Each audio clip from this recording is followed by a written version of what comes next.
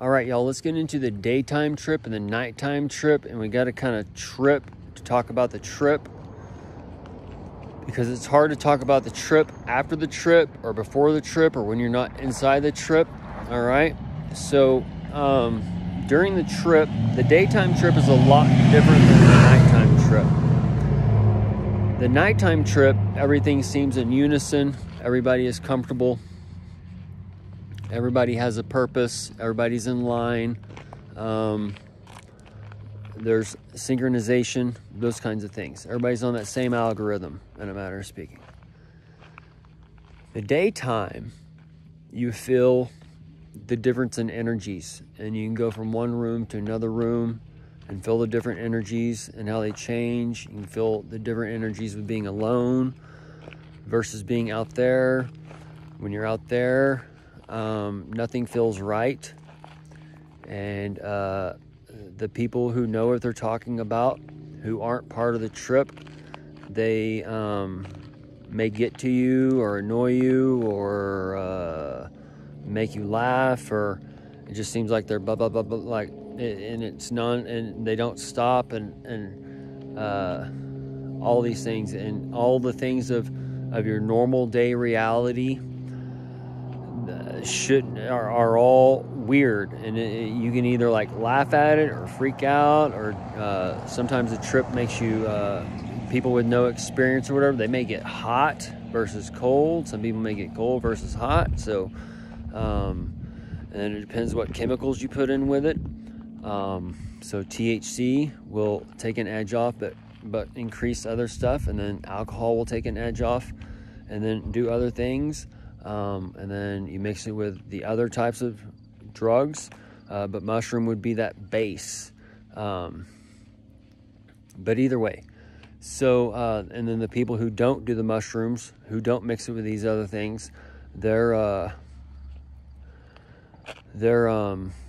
not going to, they're going to have a different experience per se. All right, and the edge is always going to be there, and either way. All right, so all these, like the Heron is tied to and her effects is tied to Kamal and whatever, where the people will just be like couch locked, and they won't be able to do whatever. But I've never done the heroin pure. I've only done the heroin based ecstasy, and there is a big difference between the heroin based ecstasy and the speed-based ecstasy. The heroin-based one makes you you feel like you don't want to do anything. It melts you into the couch.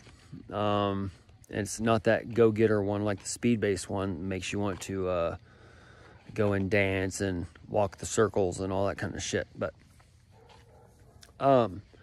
either way, so the mushroom trip during the daytime is completely different than the nighttime. And the daytime, no matter where you're at, it seems like it's the wrong place. The people that know what they're talking about is getting on it, they're annoying you. You got to step away. You got to have somebody to guide you a little bit, if you don't have experience or whatever. And then the person who has experience just needs to follow the trip, right? And then there's different levels of trip, because you can be tripping and then have a new person tripping with you, and then you got to guide them through the trip while you're tripping. And then there's also the people who aren't tripping with the people who are tripping. So there's different levels of things going on here, and so this would be like the different effects of the layers of our realities, because you're going to have people who are sober-minded, who've lived through the tripping, right? And they're telling y'all what to do during the trip, but you have to trust them and go with your spiritual guide, in a matter of speaking, because you're going through that party. So when you go party alone, shit happens. All right, you got to know how to party, and that's where you get your overdose, or you don't know your dealer, and those types of things. So either way, you got to test your dealer. You got to the dill ear, and this is where you test your men, and it's game time. So the psilocybin effect is coming out on us, and these things are here to teach us. It's a teaching plant, and in order to teach about the trip, we need to experience the trip and talk about the trip during the trip, and this is what this lesson is about.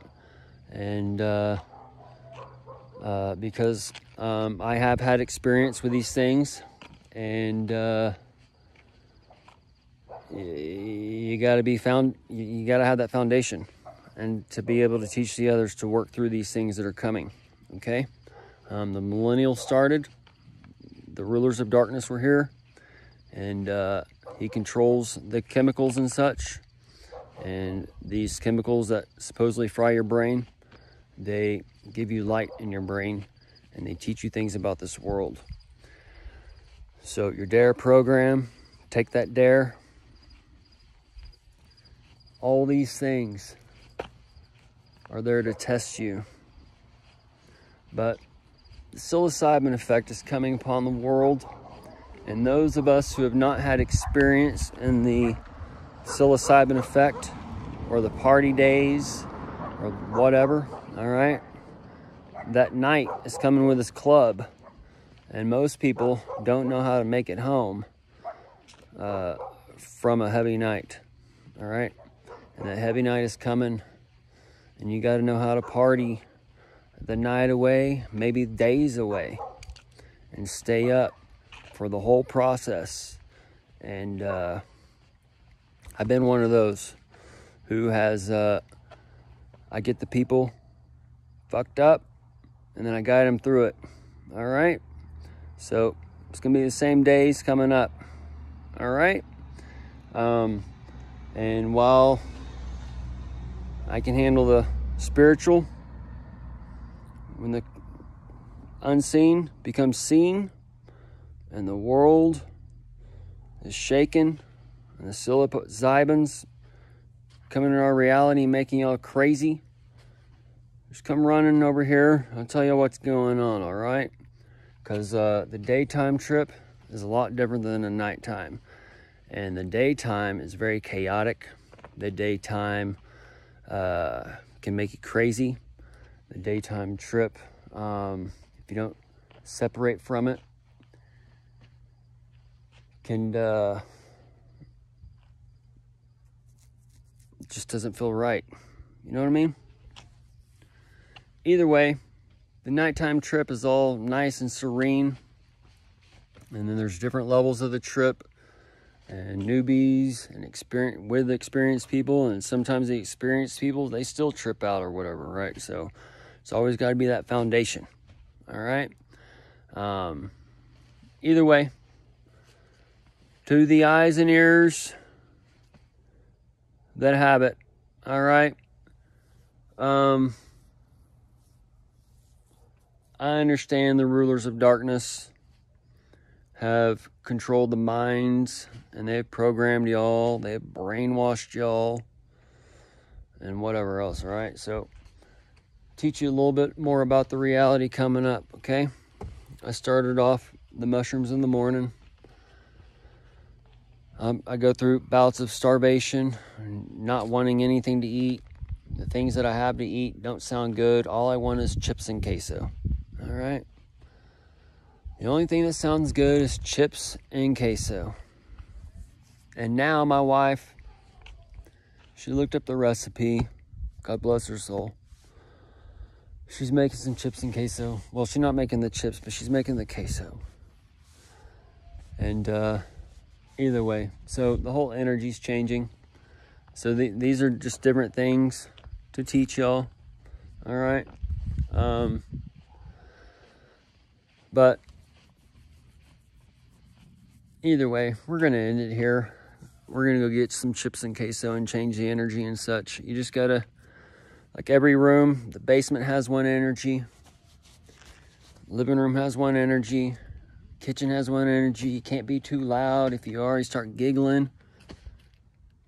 All kinds of different things. There's all kinds of preset rules in your head that can't make you deal with reality. And if you don't have experience with these things or whatever, you ain't going to be able to deal with the reality. All right? So I'm just out here making a video, live video as the trip goes on, so y'all can experience things about the trip that are coming to your reality. All right? Because these are teaching plants. And these are there to teach us about all kinds of things. And how can you understand the heavenly things if you can't even understand the earthly things around you? Okay? So, either way, we'll end it here. Toodles.